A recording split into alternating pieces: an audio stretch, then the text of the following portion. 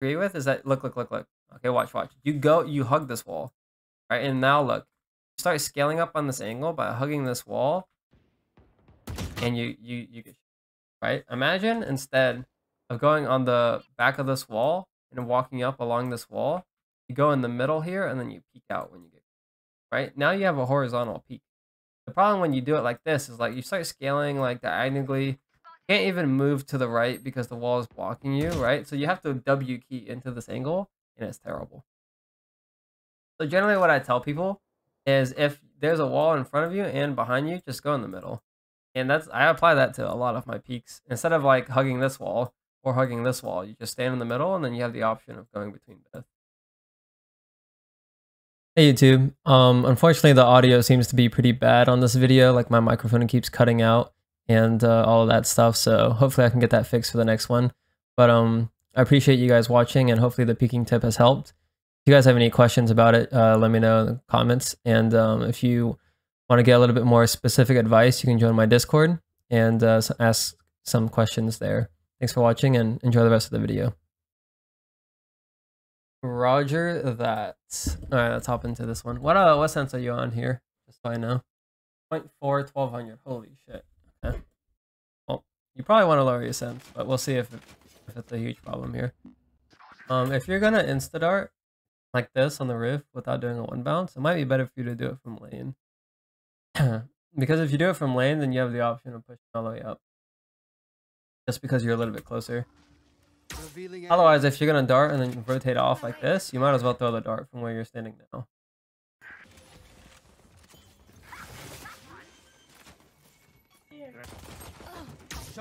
Spike planted.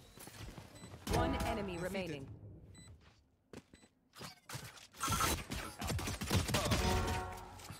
Okay. The only thing I would really change is your util usage here. I think the peaks were good. I think the timing on stuff was good. Since, like you mentioned here, you don't play solo much, and you're learning more agents, it should be worthwhile for you to probably just buy drone more often. On pistol round, having drone is really nice because if you rotate A and you drone, you're almost guaranteed to get a tag because it takes a lot of bullets to break the drone. So it's really good to use as a retake. If you're gonna buy double shock like this and you don't have lineups, it might be better for you to just go tree instead of heaven and like shock door here or something like that. But retaking from tree in general is pretty good. Yeah, pretty good round I would say. Generally B players go something like this. Start scans nothing and they go market. And then they join from here. You see the pathing on this, how much shorter it is? And you get closer range for your drone. So it's a little bit better for you to do it like start from lane, scan nothing, go to market, drone mid. Instead of going the long way like this. It could be beneficial for you to play fade instead of sova. That way when you're in a situation like this, instead of using shock darts, your first reaction will be to use fade dog. And if you use fade dog here, you might just be able to swing with it, right? So the immediate reaction to use shock dart isn't bad because you're trying to use utility. The problem is you don't fight, right? You just throw shock dart and run away. When you play fade, you can almost peek off of every piece of utility you have in your kit. I mean, you could probably argue that you can peek off of every piece of utility in your kit, right? You know where they are, you peek. You fade dog, you know where they are, you peek. You nade, does damage, you know, hit them, you can swing, and then obviously your ulti makes a trail, right? So if I were to suggest an agent, I would prefer you to play fade over sova just because it's very straightforward for when you should take a duel.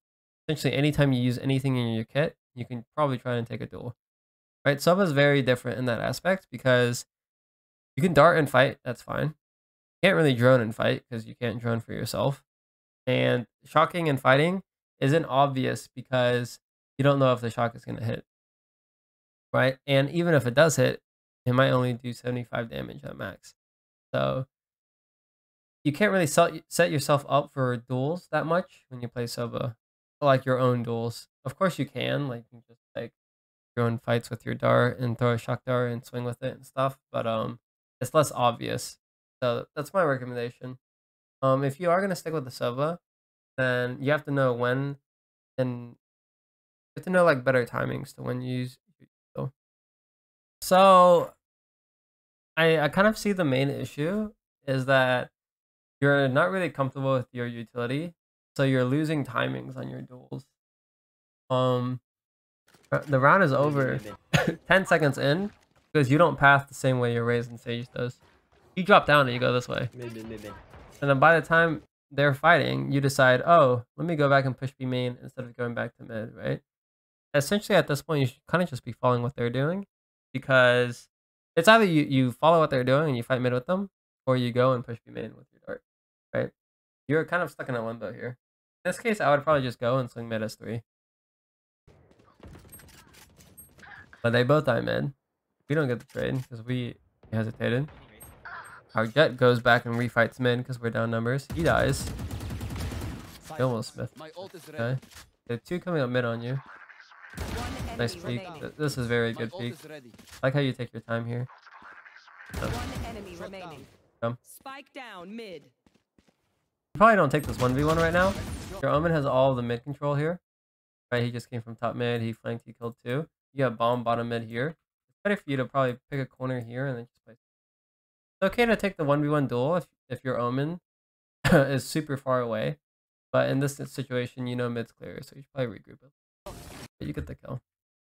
So here, when you insta-dart and get the scan, your immediate reaction is to fall. Right? And falling isn't a bad play, but I'd rather you stay on the lane and shock dart and then go for this jiggle. Like you can like stand on the ledge, hold the angle directly for B main, take a couple of shots, maybe even throw a shock dart, and then fall after, right? You don't want to immediately fall like this because you're essentially surrendering lane. Like, oh, now they can come up lane before you even give it a chance to take. So a little bit too passive, I think. Okay, so this dart I'm not a huge fan of, because watch. This dart is going to scan, boom, and you're not even on site yet, right? So it's essentially wasted. Imagine your dart scans 3 times. Right now, it's not going to do anything. You can't play off it. It's too far. So it's better for you to bounce your dart off of this wall to land on this wall so you can get aiming control a little bit safely. Or you just hold it and wait until you're closer, and then now you use your dart when you're around this, right on this side of the wall. And timing your util on attack is really important. Yeah, we talked about this dart, right? But you can kind of see it play out here. This guy pushes up a man and kills this guy. Right, so instead of darting sight, especially when you only have single initiator, use your dart for a main instead. Then when you're about to execute, use your drone. But really just focus on darting somewhere early, like dart mid, so you can take mid control. Dart or drone a main, so you can take a main control. Right? We need to help our teammates actually get this. Mechanics are fine. If I were you, I would lower your sense just a little bit so you have a little bit more consistency. But that's not really the main problem now. I think your peaks are strong. I think you have good gun hygiene. I think that if you're going to continue to play Sova, you need to be a little bit more aggressive and also have a little bit more useful utility. Otherwise, I would recommend you play Fade. Fade, almost all of your utility is close range, so you can take space with it as well. And yeah,